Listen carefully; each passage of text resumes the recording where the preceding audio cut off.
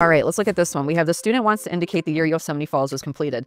Honestly, I laughed when I saw this because this is so easy. The answer obviously is C. It was completed in 1930. How is this a Module 2 question? I am flabbergasted. All right, we have the student wants to identify what type of scientist Chaudhry is. So it says a scientist who studies sedimentary rocks is called a sedimentologist. Here she is, a sedimentologist. Did we even really need to read the notes? No, this was another one where I was like, oh my gosh, how is this a Module 2 question? This is so easy. All right, 23.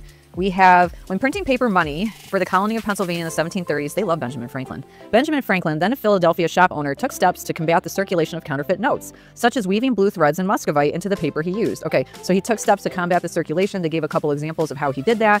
Blank, he stamped the notes with detailed imprints of sage leaves that proved difficult for forgers to replicate. I'm literally thinking then, like it's a sequence where first he did these things, then he did this. I don't see that here though, so it sounds like it's just another example of how he took steps to prevent the counterfeit notes. So I'm gonna go with moreover.